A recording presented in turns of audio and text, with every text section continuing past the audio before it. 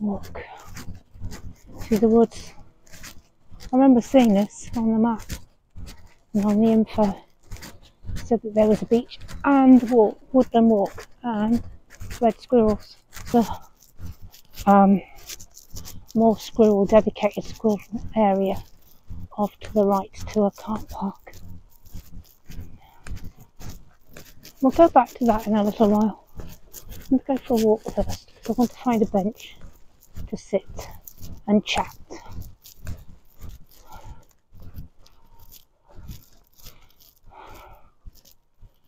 So, how about this here?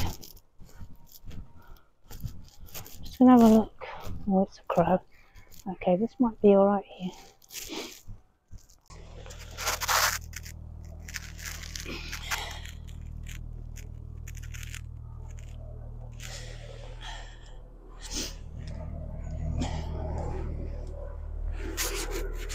So can you believe it? I've got a helicopter coming over when I want to talk into my my phone.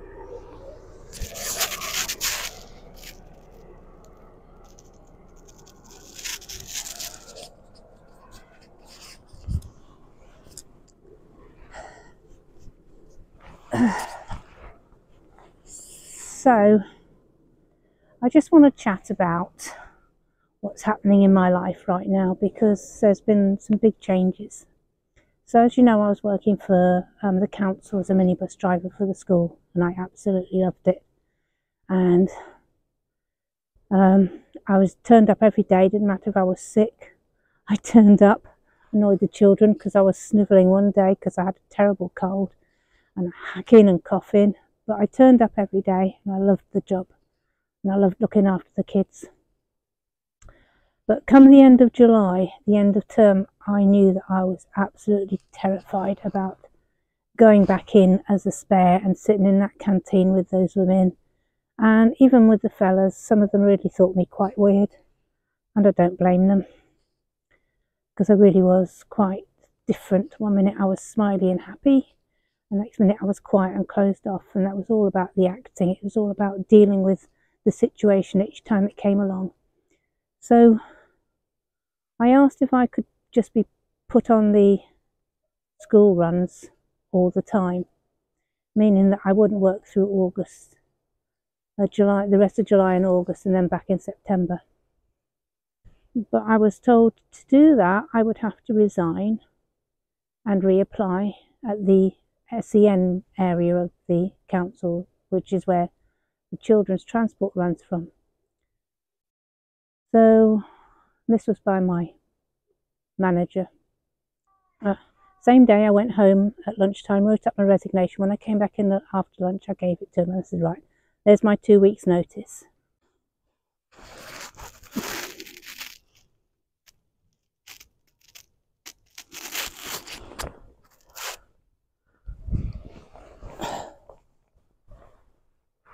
So I've moved the camera a bit because I've just had a look at it to see if you can see me at all and if you can hear me. So I worked till the end of term. Hang on, I just need to switch it off again.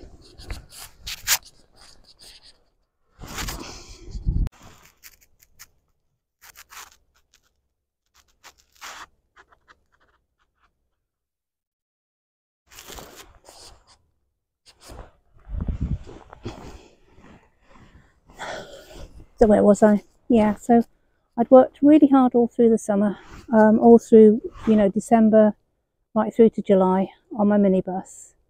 And I had to deal with my escort lady who came with me. Ooh, hope that's not getting in your way.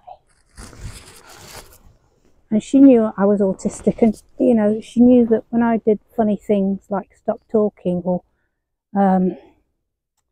say something that she couldn't understand, she was fine with it.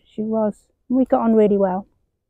But it was still very, very stressful for me. Every day was stressful. I had to act every day. And, when I had to have conversation with her in the bus, that was always very difficult. And as soon as I dropped the kids off and her off home and was taking my minibus back to the centre, I could breathe. And that's how it's always been for me. when I was doing my airport transfers. I love chatting to my customers, but as soon as I dropped them off, I could breathe. I could have peace and quiet.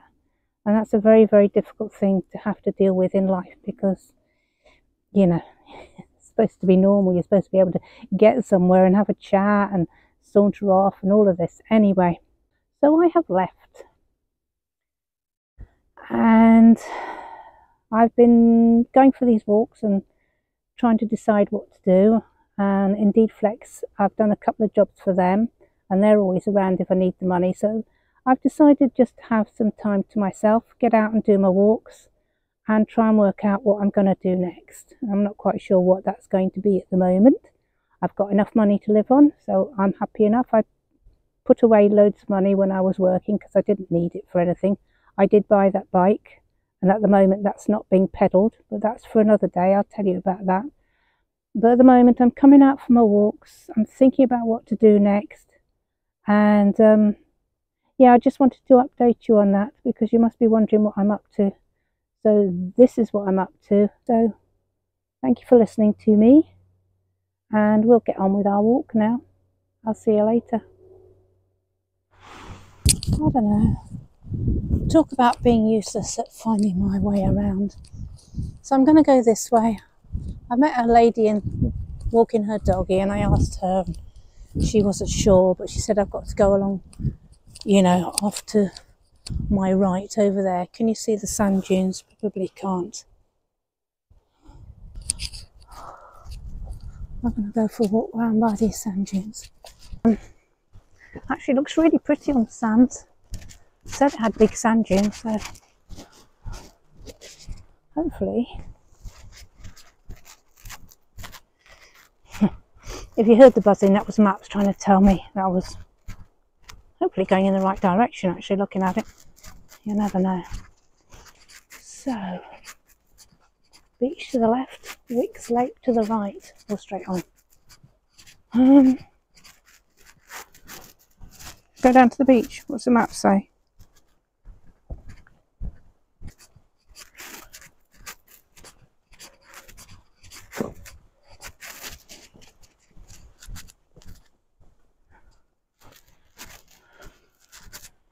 So coming up here, up to the sand dunes.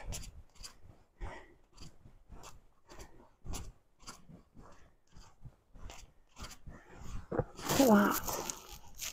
I don't know whether you can see that.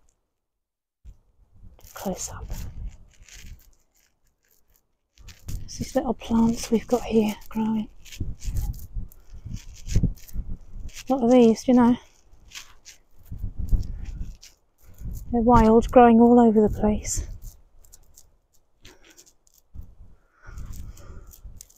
Not quite sure what they are. Daisies?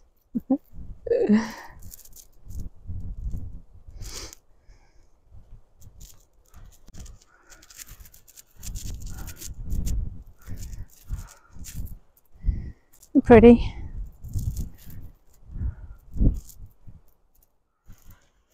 So there is something about the seaside, isn't there, and the sand dunes. They're really gorgeous.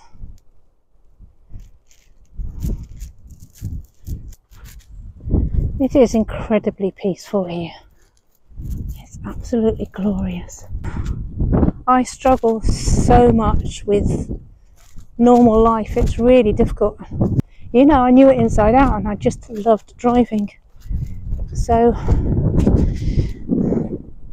when that was taken away in 2020, I think COVID-19, 2019, it came along with it.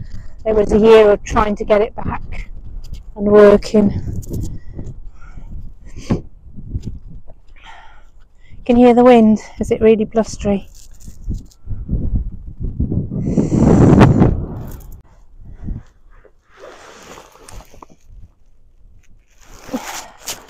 And it was just all so easy. I was just working. I worked a lot of hours, because if I wasn't driving, I was doing the accounts or booking jobs on the phone, or just sitting up at the airport for hours waiting for planes to come in. It was a glorious job, and I loved it so much. And then obviously I lost my dog. And then obviously I cracked up and got in my car.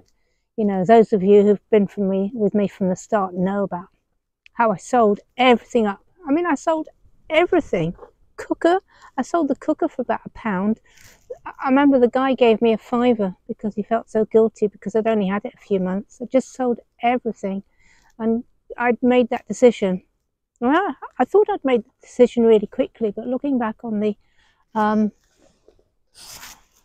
videos, I can see that I planned it. I suppose that's what we do. ADHD and autism, you plan everything, and I had planned it, and I'd gone through everything, and I was selling it on eBay, and oh my gosh, looking back on it, I don't know how they do these things. They've got people coming.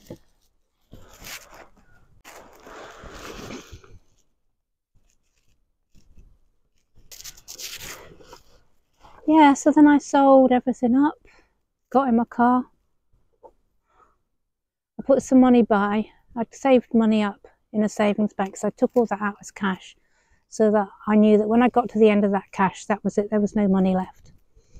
And you know, then I ran out of money after touring around the country, all sorts of places I went to, didn't I? And then I got my first job at Kendal at the motorway services area. That was July till November. Yeah, so in November I decided that I was going to leave, so that's when I left. So that's when I left in November. Left the campsite. You know, I lived at that campsite. That was quite good fun, very harsh when it was cold. God, it was cold. Got in the car again and toured the country and did loads of flex jobs in these warehouses and Sainsbury's and that, stocking, you know, filling up the shelves with stock through the night. And that's how I had my accident with the car, because I fell asleep one night on the way to work, smacked into a car in a pavement and wrote it off. So angry with that, so angry with me for falling asleep, wrecked everything. I was really stuffed then. I had to give away so much stuff. I just went and dumped it in skips at petrol stations, wherever there were like these charity skips. I dumped just about everything, was dumped, because I had to walk. I just had one cases. I stayed at a hotel that night, divided up what I could keep, what I wasn't going to keep, and then got a taxi and got a train. I can't remember where I went after that, but I'm going to think about it, and I'll let you know the rest of that story on my next bit of videoing. So I'm going to get on with my walk now, because it is a gorgeous day, and I'm getting a bit chilly because it's quite chilly as well. I want to get on with my walk and get back. So catch up with you later, guys.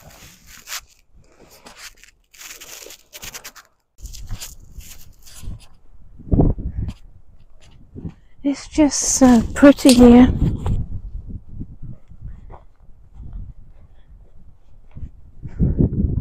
Can't beat getting the wind in your hair. Well, in your cap. I was going to show you my face, but you've had enough at looking at my face today. Glorious out here. Don't know if you can hear in the wind, but honestly. So here we have the Formby sign. Welcome to Formby. Ooh, that's a bit close up. There we go. Tells you all the walks and stuff you can do. Wonder if it tells me where that red squirrel area is. Oh, there it is, Squirrel Wood. I am there, and Squirrel Wood is here. That red circular bit says Squirrel Wood. Gonna have to work this out. I'll catch you in a bit.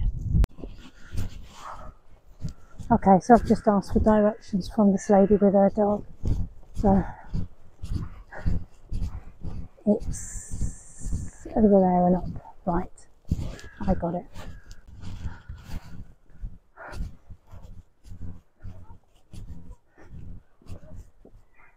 So this is just gorgeous to come and bring your kids and play sandcastles, benches.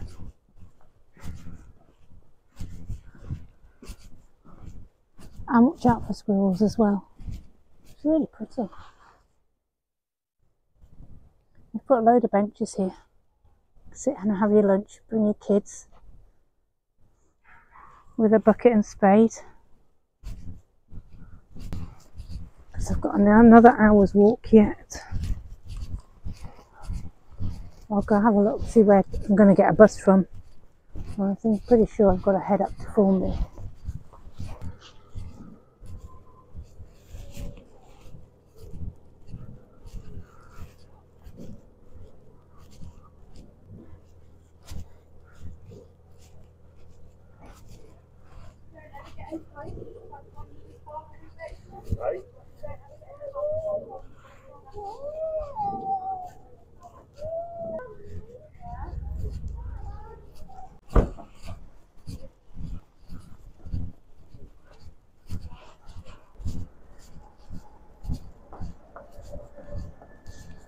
Oh, I'm wrong. There's loos here, look at that. Excellent news. So we're on our way out of the National Trust now.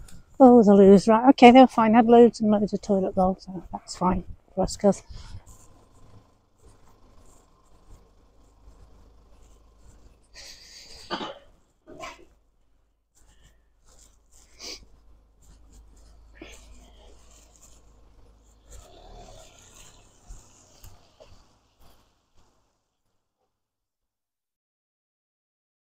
Right. Your blue badge, you don't have to pay. Right, I'm going to have to go and look at my map now and see where I'm going to walk. If I'm going to walk back to the train station or I can get a bus. So I don't really know where I am, so I can have a look now and see. Right, goodbye National Trust. So this train station here has got bus replacement, but it goes at 13:10 and the time right now is 13:10 and I'm about 2 minutes away, so I think I'm going to miss that one. So I'm going to have a look on the map again and see how far it is to walk down to Formby, because I don't think it can be that far. So I don't know where I'm going to make this bus. I can't see a bus here at the moment, but then maybe it's parked up in a car park somewhere.